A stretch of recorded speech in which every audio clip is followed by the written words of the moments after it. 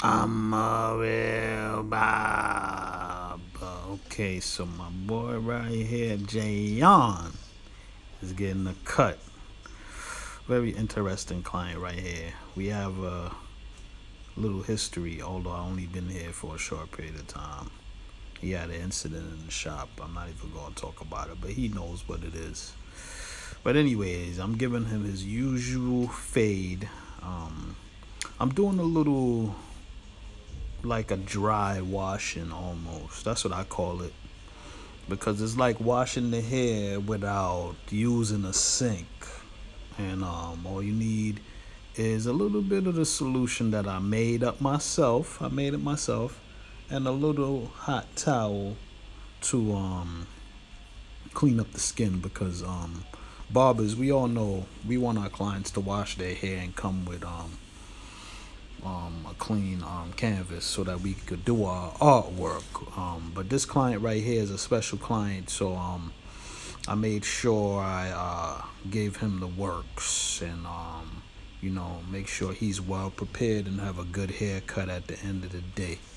Um, so I'm gonna air dry it and with the little compressor and get the hair ready for the cut.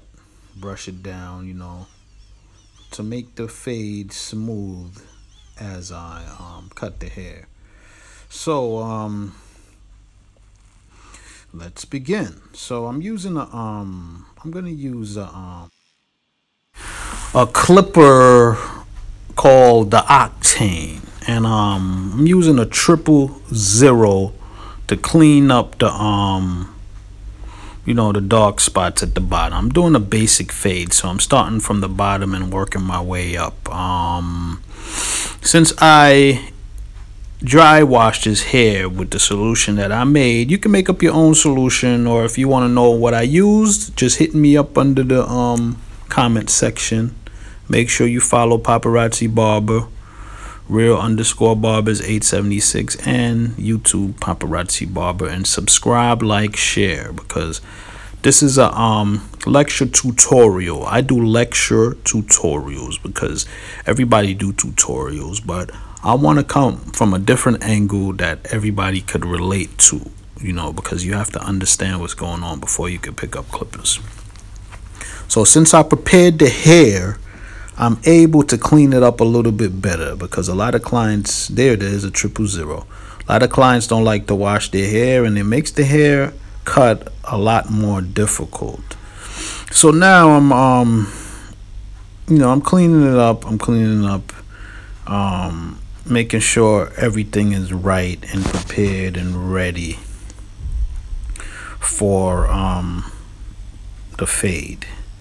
So I'm about to change the guard. I'm about to put on a number one, and I'm going to start knocking out the bulk.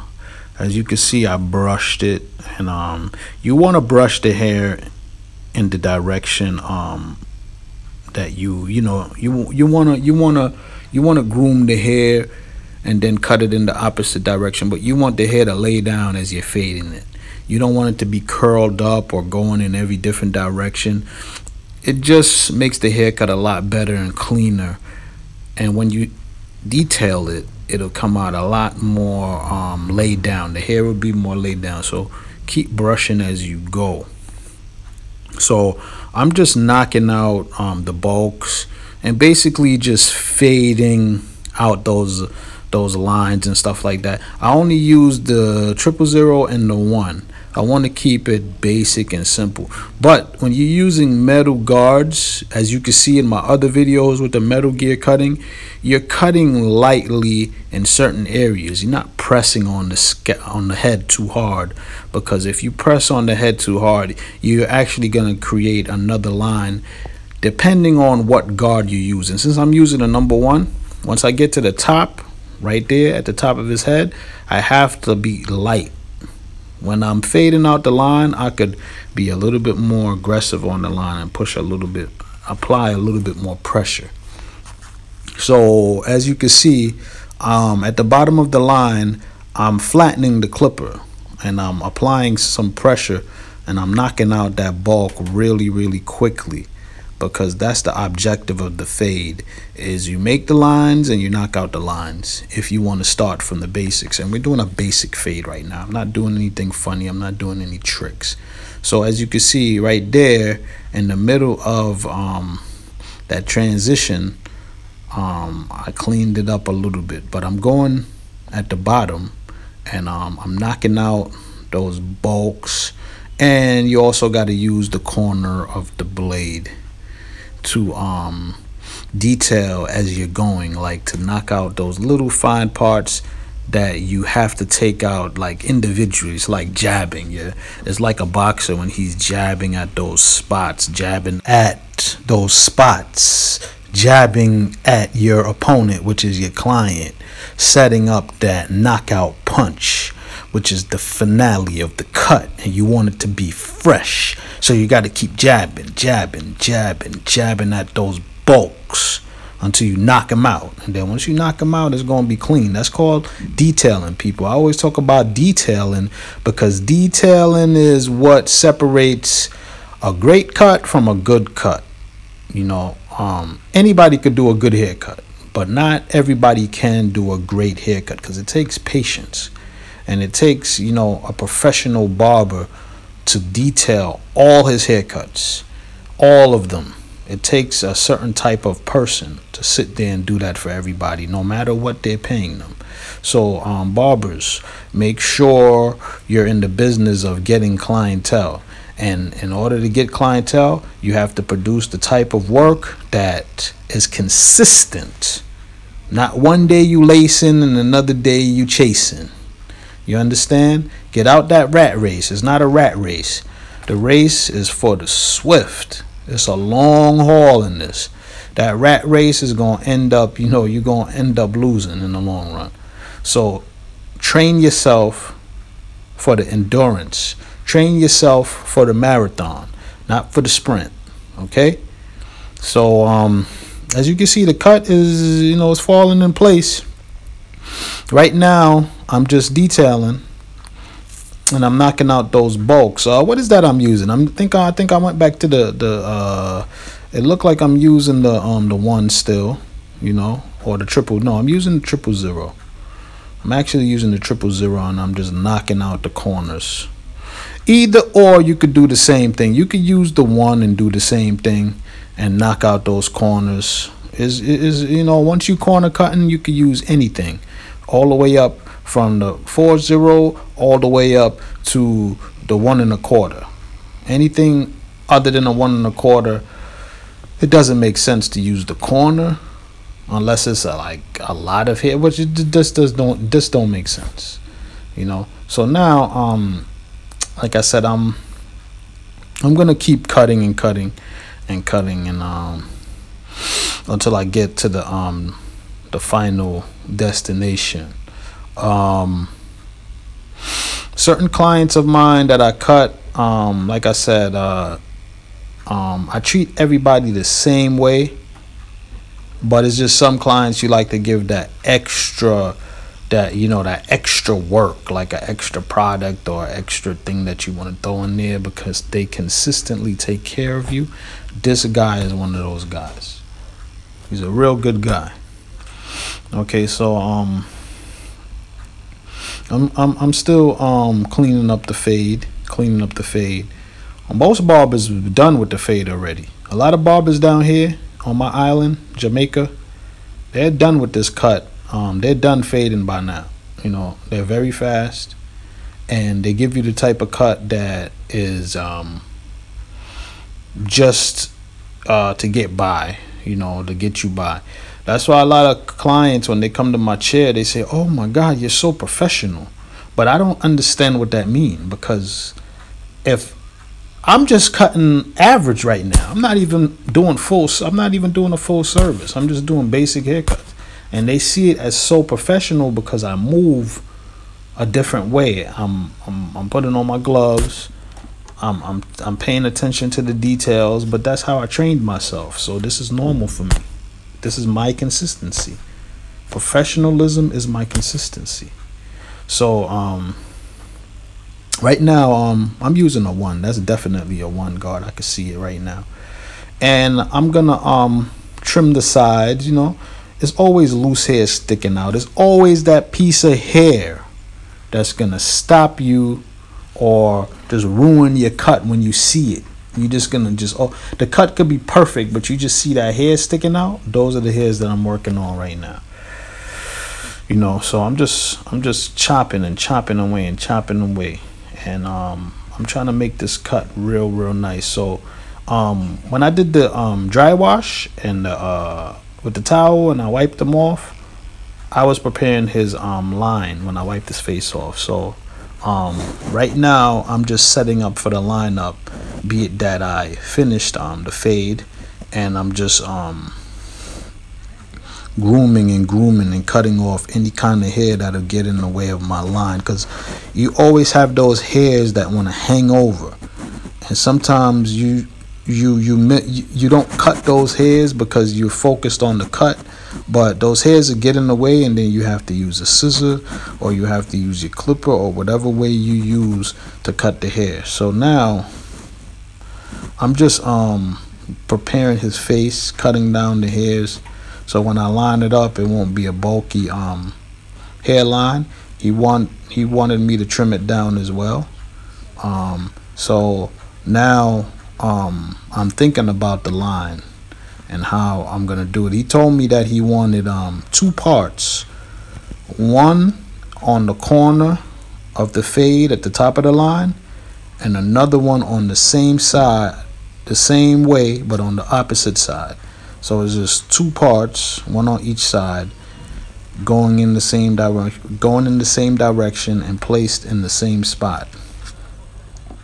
Okay, so now I'm getting ready to line up the do the lineup. You see my brush? That's actually dye on my brush. That's not hair or dirt, because a lot of people gonna say, oh, he got a dirty brush and he's brushing people's face with a dirty brush. No, it's a dye. Sometimes I use that brush when I'm dyeing people's hair, and the dye is hard to come out of the brush. Even when I wash it before every cut, it still look dark. So you know, I know it's a lot of people that like to look for things to comment on that's negative. So there you go. As you can see, I'm doing a lineup now, and you see how crispy that's coming out? Just one time over it. That's how I like my clippers to be. My clippers are very nice. I adjust my clippers myself, and I groom my blades myself. So, you know, I'm working on something down here so the barbers could come through and adjust their blades and stuff like that. And as you can see, I'm cleaning up his face, you know, grooming. And right now the skin and the hair is ready to be cut off the face because I cleaned up his face pretty nice. So now I'm gonna do start lining up the front. And there's no enhancements on this cut. Like I said, I don't knock enhancements, but I don't praise them either, because before there was enhancements, I was creating something out of nothing and making sure everybody left my chair with a line. I'm a hairline specialist, and if you got a hairline fracture, I can fix that. Ha! Yeah, so you know, so that's where you see where I'm putting the part. This is where he wants the part on both sides in the same spot. His hair, you know, a lot of clients' hair grow funny on one side and on the other. Most clients' hair grow different on both sides. One side is always more perfect than the other side. If you ask people, everybody have a good side for their hairs. Always one side that's more wavier than the other, or some parts just fill in more. You know, everybody has that, or most people have that. So and he has a little part, one side I feel like the hair is a little bit darker on the line than the other side, but it's not really noticeable. Only the barber could see that. So now as you can see, I'm grooming that line. Like, I'm cutting all those hairs that's in the way, so that when I do the part, it could be, you know, it could stand out. Sometimes you could leave that hair if you want that effect, but for this cut, I want to cut that part right there, not too light, but I don't want it too dark to where you see the hair, you know, sticking out. And then when you go home and wash it, there's just problems. The part disappears and stuff like that. So you have to think about that, barbers. Like, when the client go home and wash his hair, will the part still be there? So you have to constantly clean up those hairs around the part, you know. So now I'm just grooming it and trying to make it sharp. And right here in the front, I'm pushing his hair back so that I could find the line and cut the line. And then since I'm on this side, I'm just going to do that side of his mustache. You know, cut the way how you want to cut, you know. Stop following these people's. I don't even want you to follow my routine. I just want you to learn from me. I'm not here to teach you a certain way. I'm here to lecture you. This is lecture tutorials, real barber tutorials. I'm here to lecture you into finding your own way and adding on to your own way. So me, I'm unorthodox. You're gonna see one video and say, damn, he's cutting different. That's because I felt like doing it that way at that time. So it's gonna be times where you feel different. Don't just get stuck in one routine because it's gonna get boring. You want to find new ways how to do new things, or to find new ways how to do the same thing, find shortcuts, find different clippers, use what you can that's gonna make you entertained and like to cut hair. You know, see, now I'm doing the other side, and as you can see, the line is coming out pretty sharp.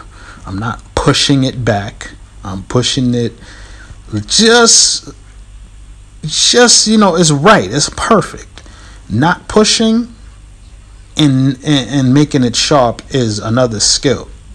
That's another skill, because a lot of barbers, they push back because either their clipper is not that sharp, or they just like to push the hair back for the effect. But once you see that part of the skin that's white or lighter than the rest of it, that means it's pushed back a lot, you know. But it could be sharp still and still look good. So it's all based on your clientele and what you do for your clientele. And if they like that and that's what they come to you for, then keep doing what you do. I'm not here to tell you what you're doing wrong. If you got clientele coming back, you're doing something right. So now I'm grooming this side. I'm trimming those loose hairs once again. As you can see, a part of the part is a little bit fatter than the other.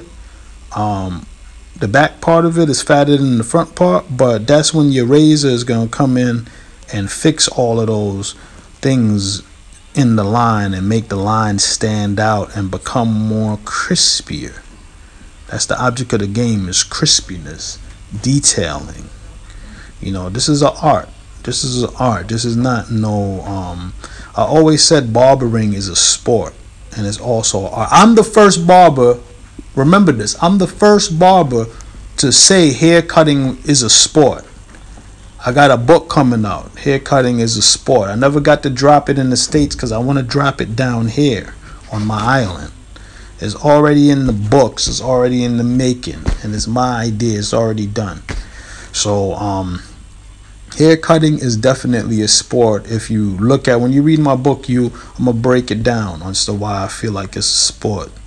And we are barber athletes. But it's also an art form, because you're actually drawing your art and using your hands and eyes to paint a picture on somebody's head that they came to you with, or they gave you an idea of what they wanted. If you could perfect it, that's when you're a great artist. So now I'm lining up the hair, and you know, you want to make both sides look the same. That's the object of the game. And right now I'm taking my T-liner, and I'm kind of detailing some more with the edge of the clipper, knocking out some of those little dark spots that the clipper may have missed, that I could edge up with the detailer. Not the detailer, with my hero. I call it a hero, or that's what it's known as. I'm talking about, I call it. It's not my clipper, but I'm using a wall hero. I never used to like saying products, but then I realized, whatever, people could see what I'm using. It doesn't even matter. Maybe one day these companies will wise up and see who is who and what is what, because eventually we're going to come up anyways and make our clippers. So it's best that you put us down before we create. But we're going to create anyway. We don't need these companies. We're not going to need these companies in the long run. Anyways, once we start creating our own clippers, because that's the goal. But using a wall hero. Look at the lady in the video. You're gonna see a lot of people in my videos. The shop is a very narrow shop, so it's almost like she was like right next to she was next to him. That's how narrow the shop is. Look, she about to hit me while I'm using a razor. But right now I'm making the line even, because sometimes the clipper will make it uneven, so you got to get the razor in there to straighten things out. Always use the edge of the blade, or the corners of the blade when you're lining up or when you're detailing, just like with the clipper. But shout out to all the real barbers out there doing their thing. That's a random, so right now I'm just cleaning up the line. Jayon gonna look sharp. This kid is a good kid right here, and every time I see him, I think, yes, I'm gonna lace him. Them clients you feel good when you see them walking through the door, and then you got them other clients that you hate to see walk through that door. Well, this is a good client. When I see him, I'm gonna lace him, and I laced him because I'm a real barber.